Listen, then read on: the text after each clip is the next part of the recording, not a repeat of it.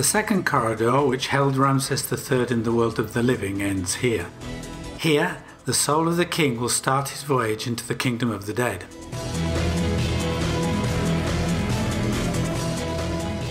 Immediately at the start of the underworld, Ramses III presents himself to the gods, Atum on the left and Ptah on the right. In the scene on the left, he wears the Deshret crown, symbol of Lower Egypt, and wears golden sandals, as gold is associated with the flesh of the gods. Atum wears the Pshent, the double crown. The pharaoh is wearing a large linen dress so thin and transparent that it was named the woven air.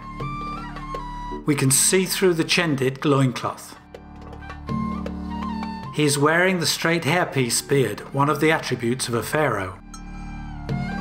Atum is wearing a curved hairpiece beard, as all the gods, with the exception of Ptah. The divinity created himself as he emerged from the chaotic waters of the Nun, the oceans of origins. The king fumigates him with incense. Above his head, the protective falcon holds between his feet the Shen ring, symbol of eternity. The elongated shape forms the cartouche that surrounds and protects the names of the king. In the right-hand scene, Ramses III introduces himself to Ptah in his naus. He's wearing the Kepresh headdress framed by two large ostrich feathers similar to the Atef crown and topped with a solar disc. The king, bare-chested, is adorned with a large Usek collar. He is wearing the Shendit and the golden sandals. Attached to his belt, the bull's tail transmits to him the power and strength of the animal. Facing him, the god Ptah, tightly sheathed like a mummy, wears on his head the blue cap of the craftsman, for whom is the patron. It is embellished with two feathers, symbols of the air, and a solar disc. Ptah is above all a god creator, the great god from Memphis to the Old Kingdom. Here, his face is green to symbolize the perpetual cycle of vegetation. Under the protection of the vulture god Nekhbet, patroness of Upper Egypt, Ramses III performs a purification with incense using an instrument called the arm of Horus. The receptacle in the middle of the arm contains balls of incense, which the king blows into a cup filled with embers. You have to believe that the perfume of incense has pleased the gods for many millennia. On the other side of the cavity is a rare scene. The goddess Meret, wearing on her head a basket of lilies, the emblematic flower of Upper Egypt, makes a libation in a Nemset jar towards the excavated part which leads to the tomb of Emen-Mes. Meret is associated with feasting, singing and dancing. Entering in the room, let's turn towards the north wall. Ramses III is facing three gods reunited in one, Ptah, Sekher, Osiris, which I will talk about later. He is wearing a close-cut wig surmounted by the uraeus, the rearing cobra, which can only be worn by the rightful heir to the throne.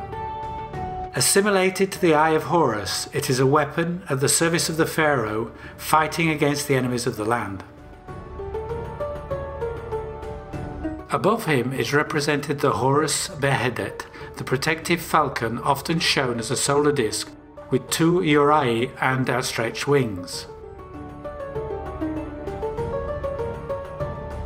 The king performs a purification by incense and an offering of sacred water to Ptah, Sekher, Osiris, wearing the Atif crown.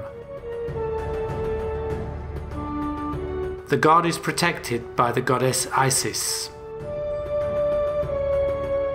The entity Ptah, Sekher, Osiris represents three complementary functions: creation, transformation, and rebirth.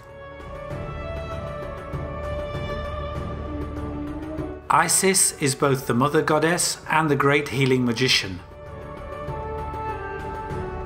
Most of the time she is shown with a seat on her head. But at the New Kingdom she becomes closely linked to Hathor and borrows her characteristic symbols, bull's horns around the solar sun. The incense given off by the arm of Horus chases away the demons as well as soothes and brings forth the soul of the divinity. The king holds 3 gold ewers which give out 3 trickles of water drawn directly from the water table and consecrated by priests. By spreading on the ground, it will purify the location.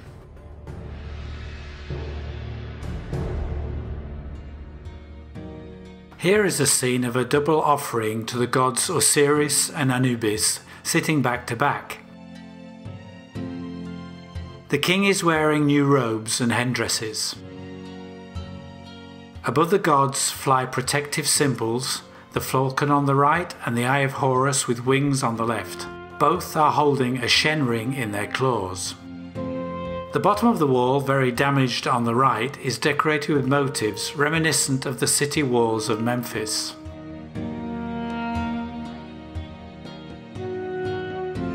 Ramses III, wearing a pshent, stands in front of Osiris, the supreme judge of the divine court, who alone could decide whether or not to grant eternal life. The king offers him a statuette of Mat, thus signifying his actions were in accordance with the precepts of the goddess. The god is represented in the form of a mummy in a tight funeral attire.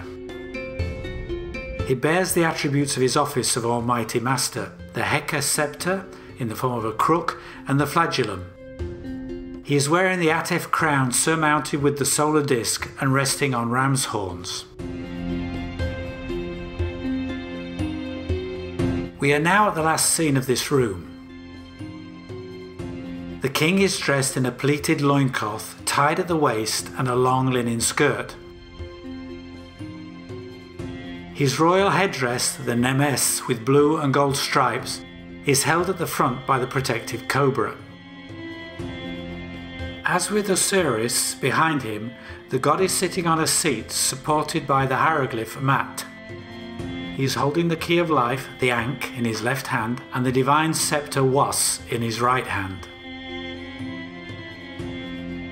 After being the quintessential funerary god in the Old Kingdom, Anubis became later the lord of the necropolis and the patron of embalmers. He presents the deceased to the tribunal of Osiris for the test of the weighing of the soul. Ramses pours the purifying sacred water from the gold Nemset jar with a falcon's head. He tends to Anubis, the scepter Sekhem, symbol of power and strength. The Wadjet eye spreads its wings over the head of the god as a sign of eternal protection. Here we end the second part of our visit, covering the offering scenes.